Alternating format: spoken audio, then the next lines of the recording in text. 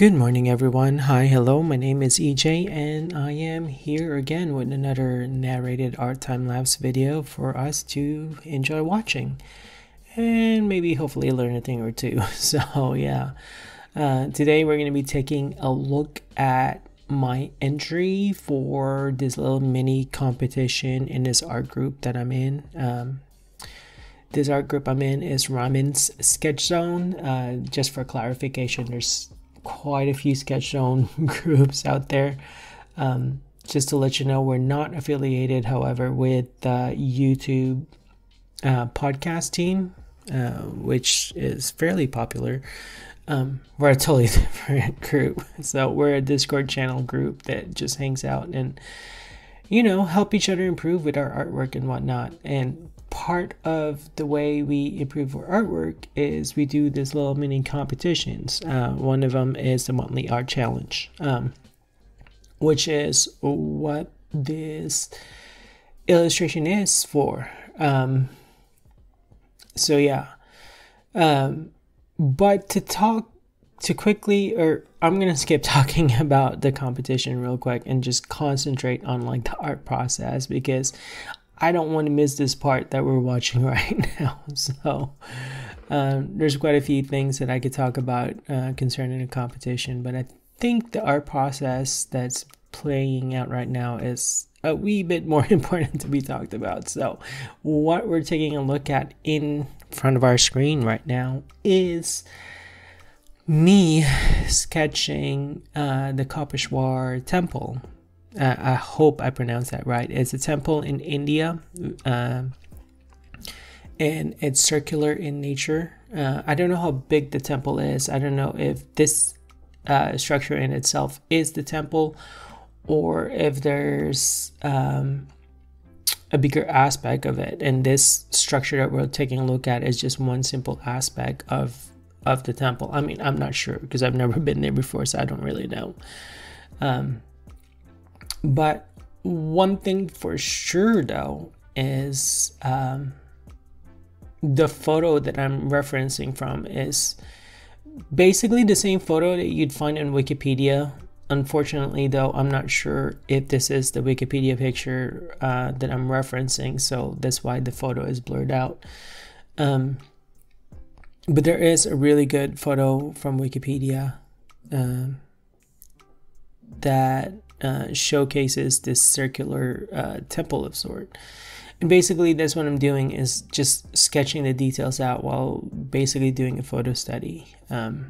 So yeah, what you saw just happen just now was I started to sketch out the temple, right? And then I totally forgot that Krita has a symmetry feature to it, which makes sketching this temple so much more fun. When I finally remembered that there's this symmetry feature on, I was like, oh yeah, this would make things a little bit easier on me. And as you can see, I mean, the sketching part just went by a lot faster and a lot quicker. So basically what ended up happening was, you know, I did a rough sketch at first, and then I realized, oh yeah, there's that symmetry feature. So what I decided was turn it on, kept my rough sketch, and started doing my semi-detailed sketch on top of that. So that's what we're taking a look at right now, is me doing a much more finer sketch, much more detailed in a way.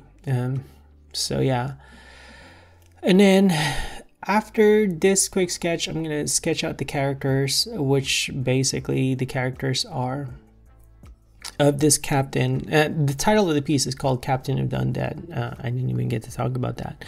And so it definitely has like that Lord of the Rings feel when Viggo Mortensen led a bunch of ghosts to war, basically, because the ghosts were like indebted to Virgo's royalty line or something to that effect. I don't remember exactly what the story is. But yeah, in order for this ghost army to ascend to heaven or nirvana or wherever they is, they have to repay their debt by fighting one more war for Virgo Mortensen's Lion King. What is that character's name? You know, just to be correct, I'm just gonna look that up real quick because I am totally forgetting who the characters are. Let's take a look real quick.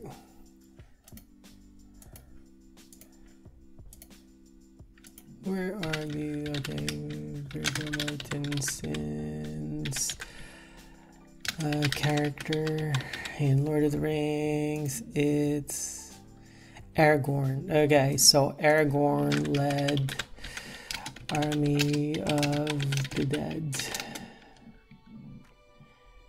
Yeah, it's such a great scene. Anyways, so yeah, there's the Lord of the Kings reference right there, Aragorn and the Army of the Dead. Anyways, so the theme for this mini competition that I'm participating in is Captain of the Undead. And so basically, I took inspiration from that particular scene in Lord of the Rings trilogy and basically kind of based my entry on that. So I have this captain, which I'm sketching out right now, and he's basically raised this ghost army to help him fight whatever war that he's about to go on, or whatever battle he's about to go on. So yeah, not entirely a novel concept of sort, but you know, it kind of totally fulfills the requirements of the prompt in a way, because Captain of the Undead, and well, you know, or Captain of the Dead or something. I don't even remember what the prompt was for this competition because this was a while back. See, this was way back in 2020, so last year. So since it was a while back, I'm not completely remembering what that prompt was, but I do believe it's like Captain of the Undead or Captain of the Dead. So it basically kind of denotes a leader of some sort of zombie army / ghost army, in which in this case I decided for the ghost army. So yeah. But anyways, going back to the process, now I'm almost done sketching the characters, and then what I'm eventually going to end up doing is I'm going to lay down my colors, and I lay down my colors pretty quick. I use a limited color palette that I get from, I got a bunch of palettes from Color Palette Cinema, you know. And I like starting out with a limited color palette because I'm not very good with colors. And if I have too many colors, then my brain just goes sporadically everywhere. So it's always better to just start out with a limited set to just kind of harmonize the whole photo. So in this particular case, the color palette I use is all predominantly blues with a red key color, and it's amazing. Personally, I think it really works effectively in this particular illustration where everything else has this bluish hue of some sort, and then we have this one red key element, which is the captain. So it kind of just draws attention to him just because he's red and everything else is blue. So, but yeah, so I chose this limited color palette, and then I'm laying down my colors with the use of, and hey, there's a photo bash part. There is a photo bash part in here because I kind of wanted to, I guess, add a little more variety in the colors. Since I knew that the temple was going to be predominantly blue, I didn't want the ghost to be completely blue in a way. So I'm adding this tinge of green on here from an old artwork of mine. That's Power Kid, an old artwork that I have that I'm photo bashing into this particular illustration.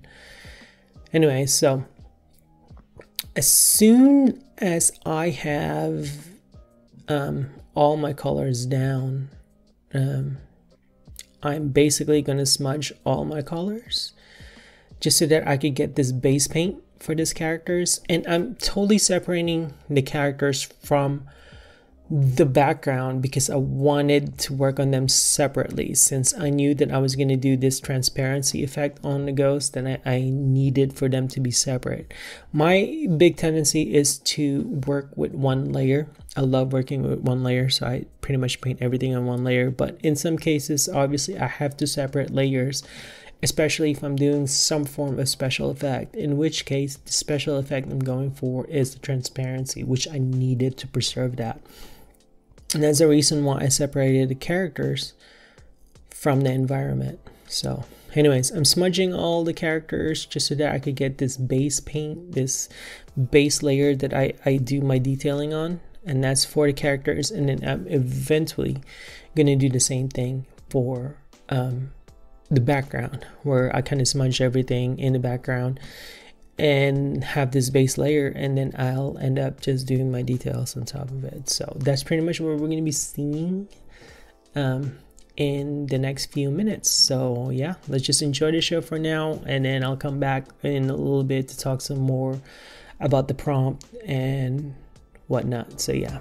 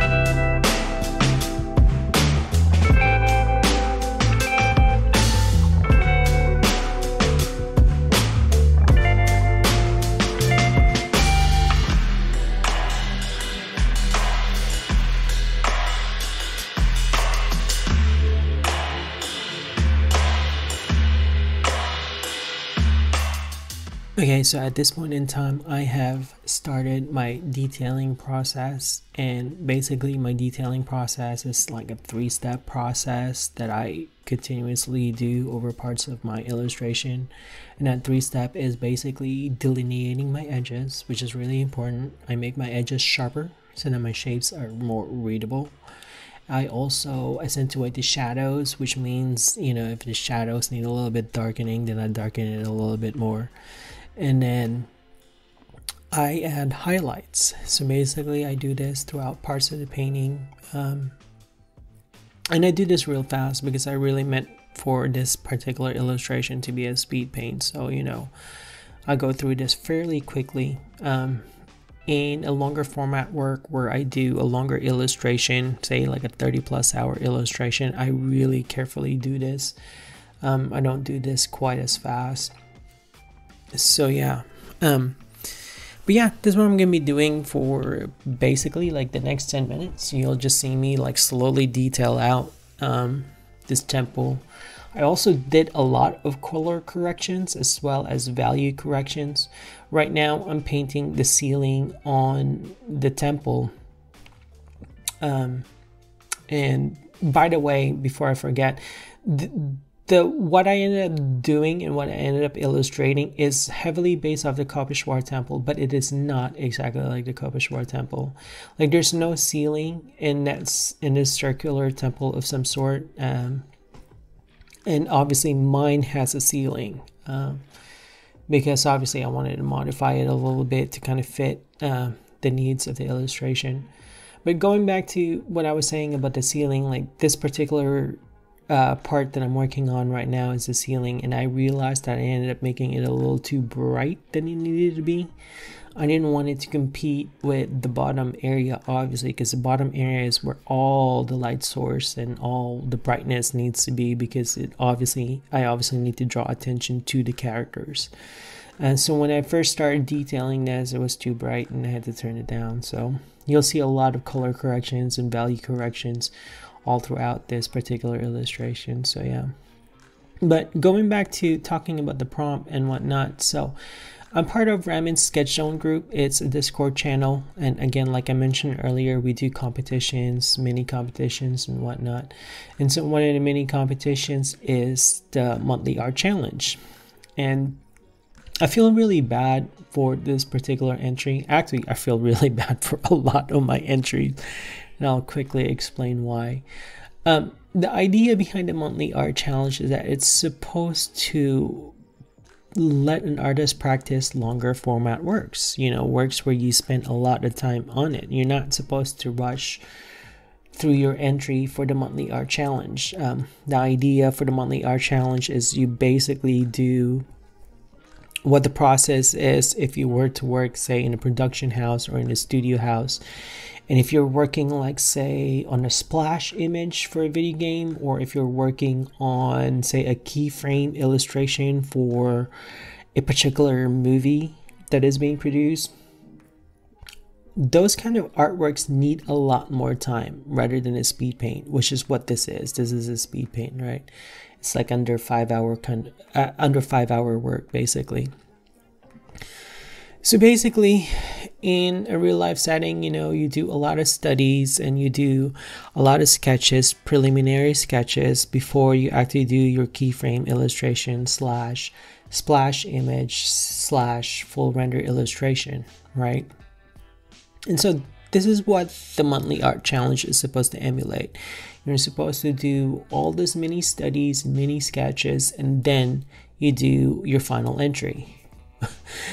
Well, I never do any of those. So yeah, and I feel really bad. And the reason why I don't do any of those is because I'm not really set out to win the challenge or anything. Like, it's not really in my brain or mind or anything. More than anything else, the reason why I don't practice the long format works is because I already have a long format work that I'm already working on at any given time. And I didn't want to take away time from that. So, for example, this was done in 2020, and I'm trying to remember what the last two was. I think the last two that I did was Mama's Ice Cream / Ang Dalaga. No, I think I did Tinikling and then Ang Dalaga. So those were long format works. I spent like 30 hours on those. And I was already working on those two particular illustration when this particular mini competition started. And so I couldn't really afford to take time away from those two illustrations to do a fully detailed full render illustration for this competition. And so that's the reason why I just ended up speed painting an entry. And technically, I didn't even mean to enter the competition. You know, what ended up happening was I ended up running into this image of the Kobushbar temple. And I thought it was like a very interesting photo. And so that's how I ended up getting seduced into entering the competition in the first place, because I hardly ever do. I know time-wise, I just couldn't afford time to spend on a month-long competition, since I already got my own art projects that I wanted to concern myself with, you know. So yeah, I kind of feel bad about that, but then at the same time, it's really no harm, no foul. I mean, it's not like I get punished for it or anything, you know. I mean, our group is very, very level-headed and very relaxed, you know. I mean, if you enter and you did a speed paint entry, that's fine. You know, more than likely you won't win just because they're really looking for a really finely detailed, full rendered illustration rather than something like I would turn in where it's all just speed painted entries. But anyways, yeah. So that's a little side story concerning this particular illustration. This illustration is almost dead, and man, I wish I have a lot more time to talk about this, because there's a lot of things to really talk about this, especially the symmetry feature of Krita. I was like really super impressed with it. And well, I guess I might as well mention this now. In real life, symmetry isn't actually very perfect. So when I did the symmetry detailing on this particular illustration, I made sure that there were some aspects of it that was non-symmetrical, because I couldn't afford for it to be symmetrical completely, because then it would just look too weird. So in this case, when I did my smudging to create my base paint, that was completely non-symmetrical. And then all the detailing pretty much happened on top of a non-symmetrical image. So, you know, which is really cool, obviously, because it help enhance like the realism of it, because you know, in real life, symmetry is very, very, very rare. In fact, the more symmetrical things are, except for man-made stuff are completely fine being symmetrical, but I'm talking about nature in general. Nature does not have any kind of full complete symmetry.